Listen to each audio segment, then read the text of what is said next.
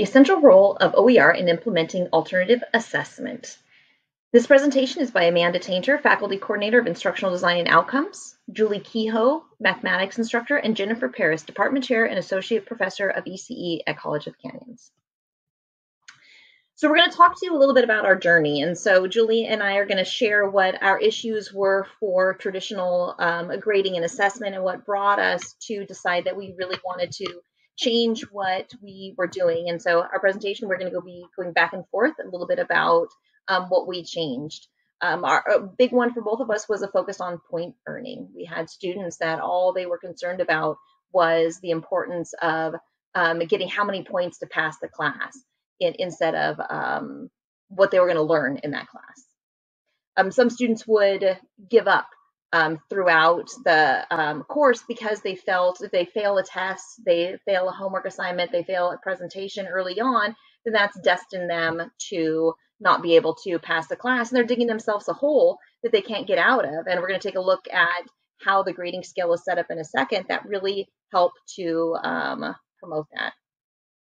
And just like on the first one, the focus on the points earning, the grades didn't reflect what students were learning because in a lot of cases, the students were able to get enough points to pass the class.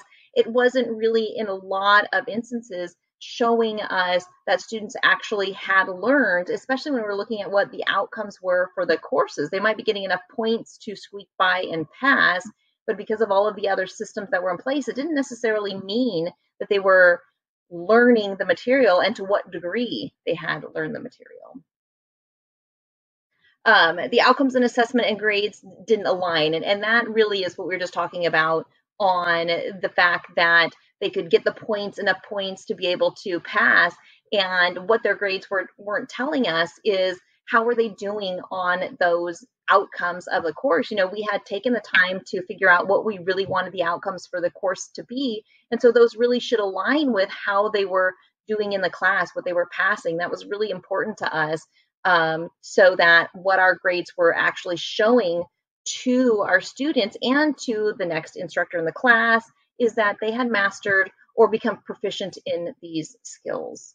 The enforcement of the rules got in the way of building those relationships with students. It became about, you know, here's my late policy, you missed the due date, now I've got to deduct 50% of the points, whatever our rules might be, those became the focus versus my role as a facilitator of your learning is to ensure that you become proficient, you've mastered these skills, you've reached these outcomes, whatever term you want to use. That is what should be important, is my relationship with you as your facilitator of your learning is to support you to get there instead of this gatekeeper of if you turn it in 1 day or 1 minute or 2 hours late, you get a deduction of a certain amount of points. And so we really found that all of the traditional grading and assessment really stood in the way of getting those relationships with students that was really important for their learning. So we came to a point where we needed to find a new way of doing things and a new guiding principle. And so it really came down to the fact that students who learn the material should pass the class. And so many of the policies that we had in place and that a lot of instructors have in place these days gets in the way of that. And so with this guiding principle, it helped us to better align all of our class policies, our assessments, with what our students needed to be successful. And so it came down to a few things that, that this kind of led us to. We implemented OER resources in our classes so that everyone had equal access to the content right from day one, and that wasn't an impediment, the cost wasn't. We also wanted to ensure that our grades were accurate, so they were reflective of learning and not the compliance that we so often gets in the way of students being successful in the class. And third, flexible policies that had natural consequences rather than arbitrary ones were really important to making this work and helping us build relationships with students. Clear communication was another really important one. We implemented rubrics that were really clear and given upfront to students so they knew exactly what we were looking for. And then we also followed that up with really good feedback to help students improve over time. And all of these guiding principles, we listed that using OER as the first principle, and really it was the foundation for all of this that we were doing. Because if students don't have access to all of the content, how can we say that their grades are accurate? Because they're Googling the content, they're guessing what it might be, and they're not all having the same equitable access to that content. And so really that was a huge piece of advocating for these principles. And we talk about this on our campus. It's one of the things that Julie and I stress, is that's a key part of moving into a more equitable assessment is this use of OER, because students all have equal access to the content from day one. Yeah, it really was the building block that started everything else that came after it. And that last one is giving students an opportunity at redemption. So including low stakes and no stakes practice in your assessment and in the course was an important part of ensuring that students were learning the material. So we really had to start reconsidering all of our grading practices. And these were the ones that we really had to dive into and make some changes to. So graded homework became a thing of the past, because this is an opportunity for students to practice with that low stakes opportunity to learn the material, make mistakes, and improve over time as they prepare for the assessment. Things like participation points, effort points, extra credit, all these things either drag a grade down or raise a grade artificially and get in the way of actually getting accurate grades that reflect what the students learned in the class. So those all went away as well. And then to get those opportunities at redemption, we started including retake opportunities or resubmission opportunities. It kind of varied with our different disciplines, but opportunities for students to keep continuing trying to learn the material. It wasn't a one and done kind of thing, especially since we removed the graded homework. And this is another place where we see that OER was really an important part of this, because if we're telling students, you can retake this test, you can resubmit that project, and providing feedback between that, then it's really imperative that for them to learn the content that they might have missed, the skill they didn't master, what they didn't come proficient at, that they have that content at the ready, and they're not waiting to go check it out again at the library, or waiting to be able to borrow it from a friend or photocopy it or whatever it might be. But if we really want to encourage them to retake or resubmit that project, they need to have access whenever they can to that content. And so that really was an important part in that retakes and resubmission, is that they always have access so that they can grow from what they didn't master that first time. We also had to rethink deadlines and really make things flexible. And there's still a schedule, but students can work beyond that if they need to. And late penalties are a thing of the past here, because again, these are things that make grades inaccurate. It's not reflecting what the student ultimately learned. It can just drag down grades of students who need a little more extra time to learn the material. And the last piece that we had to reconsider is the grade scale. To make all this work, really reevaluating the grade scale was a key part of this. Traditionally, we use a 0 to 100% scale. The problem is there's just so much wide variance in this kind of scale. It's very hard for me to describe to a student what the difference between a 75 and a 76 is, and a 77, and so on. So it's really a problematic thing with this. And also, as you can see, it's very weighted towards failure. There's so much that students have to get to just to get to that passing grade. And it can make it difficult or even impossible for a student to pass at a certain point if they've struggled in the class. So instead, we switched to a 0 to 4-point scale. It's much easier to describe these different levels of grade versus the 100-point scale. And that's exactly what we did. We created rubrics that actually described each level, what we were looking for each thing that we were assessing them on. And you can see, if you're wondering, well, how did we make the grade breakdown work for this? If you're not using 100-point scale, you're not doing a 90 to 100 as an A, and so on. So since everything is graded on a 4-point scale, I use this breakdown instead, which makes it just a little bit easier for students to get from one grade to the next. And we're no longer so weighted to a failing grade. And if you're curious, here's an example of what those rubrics look like.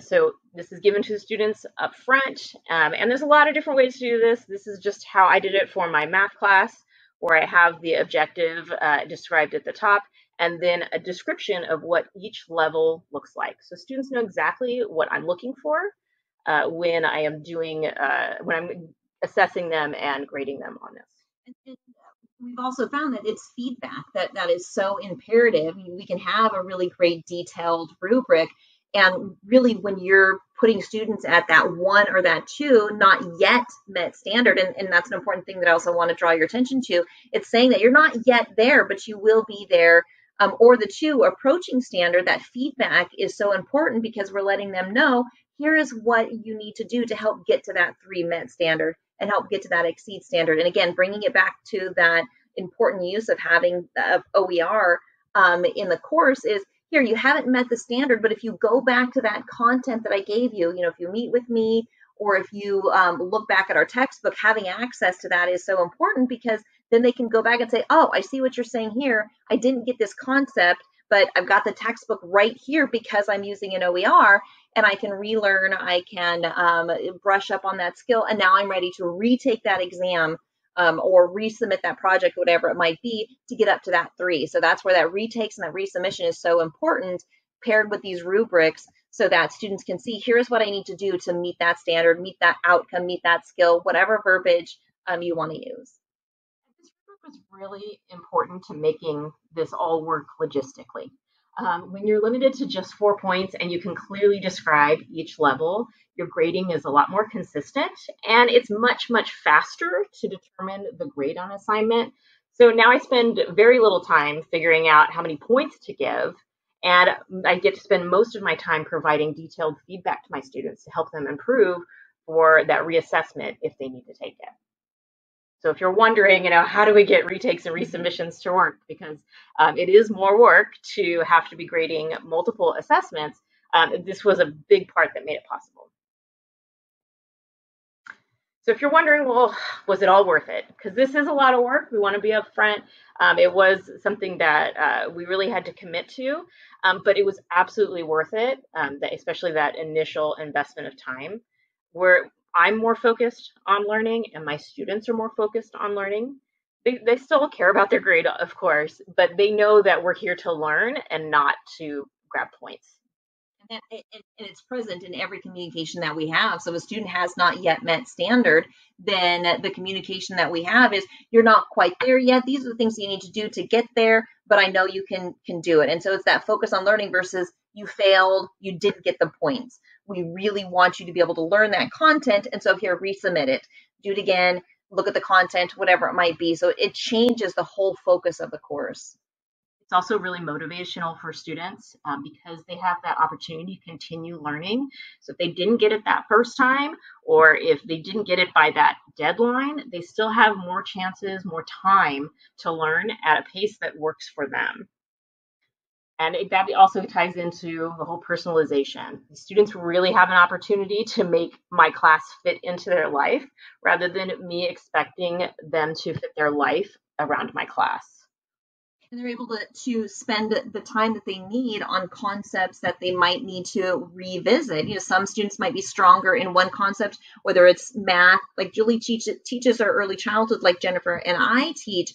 They're able to pause enough to relook at the content that they might need to, instead of blazing through and never going back and filling that gap that they have in their knowledge. And if we're talking about sequenced courses, that's really important, that they don't end our class that just because they got enough points, but they still have that gap. And this really helps to ensure that all those gaps are filled.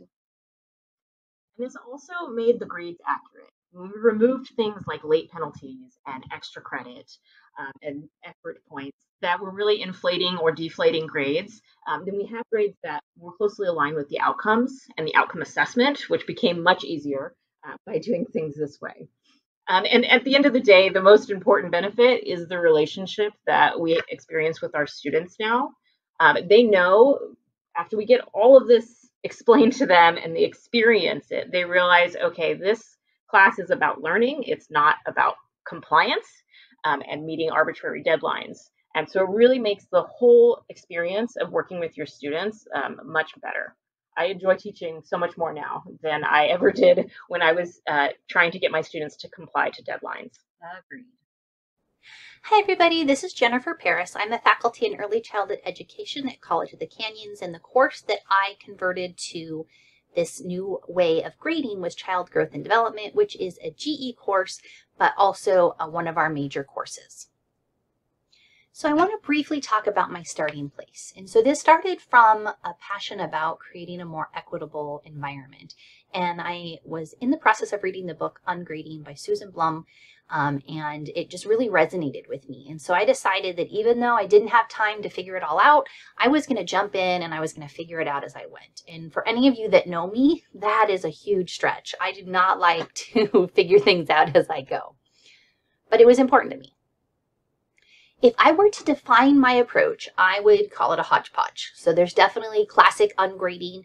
There were no points in my class, but there was a lot of self-grading and self-reflection, and they actually proposed their own final grades. And then I used mastery-based grading to try and structure the process so that they could see their performance on the different course outcomes and skills. While this wasn't a truly linear process the way I'm going to present it, I did want to kind of present it as steps so that if you wanted to consider making some of these changes, you kind of had an outline of what you might want to do. So roughly, step one was to really think about changing my policies. And this was an overall change in the environment that I wanted to create in my classroom. And this did happen to be a virtual classroom, completely online. And this also coincided with revisions that I made to our OER textbook throughout the semester that allowed them to see themselves, to understand equity and diversity, and to make connections. When it came to what I was going to be doing as far as grading or lack thereof, I shared my why and then what I was going to try. And so I didn't have it figured out when I gave them the syllabus. And so I was transparent about that. And then throughout the course, I created opportunities to kind of check in. How are you feeling about this? Do you have any questions? And make sure that, there wasn't too much discomfort with something this drastically different than what they were used to. The next step that I actually came to after talking with Amanda about what she was doing in her courses was to think about the skills that I wanted my students to leave the course with. So that if they were to say they successfully, met the expectations for this course, what would that look like? And so I broke down the course objectives into 12 discrete skills. That was a lot at the end when it was time to propose final grades. So I did combine those again into 4 major categories at the end of the class. Then I went through the course in retrospect, and when you're planning ahead, do this completely backwards. Do this as you're going, not make it fit as you're going. But I went through, and everything that I asked them to do had to be tied to one of those 12 outcomes so that they could see the purpose and I could be transparent about what they were getting out of each part of the work that they were doing. And if there was something in the course that I felt was useful, but it wasn't tied to one of those outcomes, I made it optional. Then it's really, really important to provide feedback. I kept my rubrics. I got rid of the points on the rubrics, and I did add an outcome at the bottom of each rubric that talked about, did they exceed expectations or meet expectations, or were they not yet meeting expectations? And I think that yet's really important because the goal is for everyone to meet expectations and to resubmit work that doesn't. And then I worked to create comments and narrative feedback that was there to provoke thought, not just to criticize work and tell them what they did wrong or right, but to actually get them to think about what they were learning. Step 5 for me was to create opportunities for self-reflection and self-evaluation. So each module had a reflection survey that connected some of the skills that they were gaining to how they thought they were doing based on the work that they'd completed. I also tried really hard to make it obvious where they were building on work they'd already done. So maybe they did a similar assignment or there was an activity that was building the foundation so that they could see that the learning was layer by layer. Very little in this course was a one and done type of situation. The skills continued to build throughout the semester. And then step 6 was to really put it back in their hands with obvious instructor oversight. They showcased their learning in a digital portfolio. I had them build the portfolio before they actually had to put the stuff into the portfolio so that they didn't have to worry about that at the end of the class. It consisted of 5 pages, 1 page for each of the 4 outcomes that I had recombined those skills into, where they displayed samples of their work throughout the course. And I gave them a chart showing where they worked on each of those skills throughout the course, so they knew where to go look to see their level of performance. And then they had a final page on their learning journey. They gave themselves an overall rating on each of the 4 outcomes, reflected on what they learned, and they proposed their final grade, which I either agreed with or disagreed with, and with the exception of a few students that I thought were a little too harsh on themselves, I gave them the grades that they gave themselves and that they justified they earned. Quickly, lessons learned. It was worth it. It was a lot of work. It was chaotic. I didn't have the time that I needed to stay caught up on providing feedback effectively. Students didn't know they didn't understand the process. They submitted their work, resubmitted their work way less than I would have liked, but there actually wasn't a lot of work that didn't meet expectations. They need more practice with self-evaluation, and it is way better to design backwards than to try and make a course that already exists fit.